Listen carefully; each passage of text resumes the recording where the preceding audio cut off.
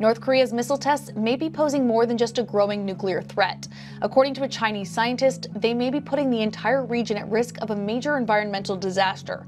Late Monday, the South China Morning Post reported that a scientist has found data indicating the mountain under which the North conducts its nuclear tests is at risk of collapsing. The data was gathered by the Seismic and Deep Earth Physics Laboratory led by geophysicist Wen Lianxing. According to the former chairman of the China Nuclear Society, if Wen's data is reliable, just one more nuclear test could cause the entire mountain to cave in on itself. And that could leave a gaping hole for radiation to flow out of and drift across the region. Wen did not immediately respond to CNBC's request for comment. The bottom line, a Chinese scientist says the North Korean nuclear site could collapse. Hey there, thanks for checking out CNBC on YouTube. Be sure to subscribe to stay up to date on all of the day's biggest stories. You can also click on any of the videos around me to watch the latest from CNBC. Thanks for watching.